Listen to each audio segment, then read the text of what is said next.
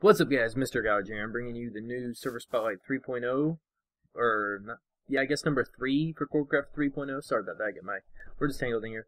Anyways, the Spotlight video is over here. Over this time, the marriage plugin that we're adding.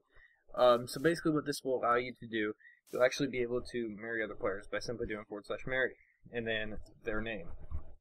For example, like that. But as you can see, I don't have it installed just yet. I plan on installing this very shortly here in the future. Possibly tomorrow, but it won't be coming in to Corbacraft for the players and everyone until 3.0 is released, which will be the first weekend in November. So basically what this plugin will allow you to do is, first off, marry your partner there. You can also give your partner items in your inventory, from your inventory to them. You can also teleport to your partner without requesting and just straight up teleport them, so there's no more TP, accept, and all that nonsense.